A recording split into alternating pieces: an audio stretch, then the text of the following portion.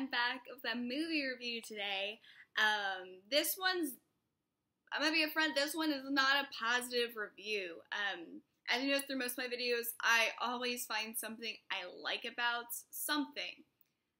Usually it's not negative at all. I have one positive thing from this entire film.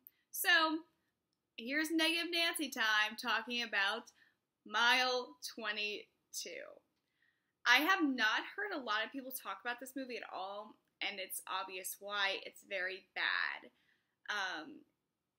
And I'm at movie theaters a lot, and I see no one going to see it. When I saw it at 7 p.m. on Thursday night, there was maybe 2 other people there, and this was opening weekend for it, so it wasn't very good.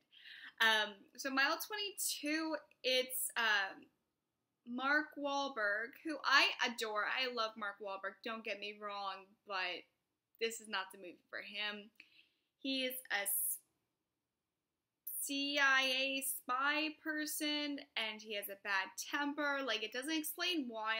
There's obviously something wrong. He has a rubber band, he snaps all the time.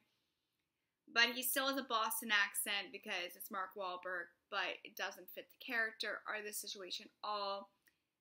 They could have done a lot with the character. There was some options they could have done, but they didn't do anything. There was definitely potential, but it wasn't explored. Mark Wahlberg is a very specific actor and is made for very specific films. If he's not in the specific films, he doesn't do well. The greatest example is The Departed. That's a perfect role for him, perfect film. He needs to be in stuff like that. This was not the right thing. And it's supposed to be an action film where they're basically shielding this double agent, try to get the info out of him, but it goes badly. It's just a mess. The action sequences were terrible. In my last movie review, I talked about how great Mission Impossible was with their stunt sequences. What they did right, Mile 22 did wrong. I don't know whether it's between I saw the 2 back-to-back, because I saw Mission Impossible on Tuesday, then Mile 22 on the Wednesday or Thursday, or whatever it was, I saw them back-to-back. So yeah, so it was unfortunate. And then there's Ronda Rousey. I've done martial arts for the majority of my life, and I love strong females. I love strong female action sequences. So if this had been a film with good fight sequences and good action scenes, then Ronda Rousey would have been good if that was the purpose. But it wasn't. Ronda Rousey was supposed to be this female agent who had power but also vulnerable, and in my opinion, Ronda Rousey's not a very good actress. You gotta use her to her strengths, like when she was in Fast and the Furious. She was great because that was the purpose.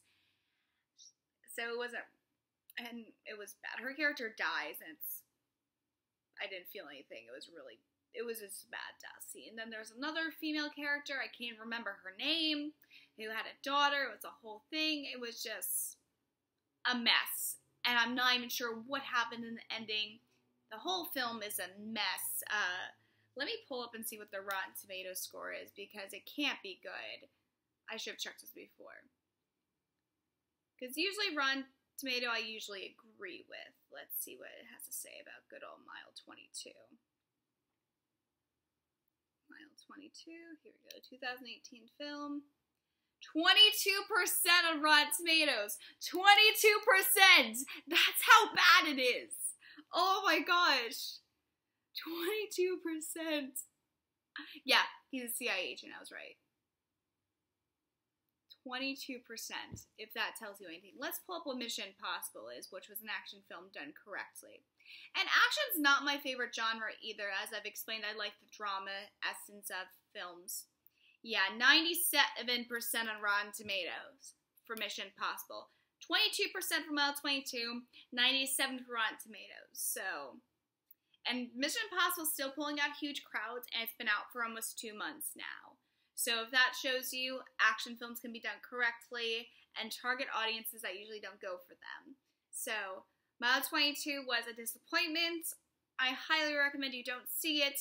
If you want a film that's like Mile 22, go see Mission Impossible. And that's what I have to say about that. Yeah, so thanks for watching, guys. I should have more Broadway stuff coming up and more Hall subscription fun stuff. So thanks for watching. Bye.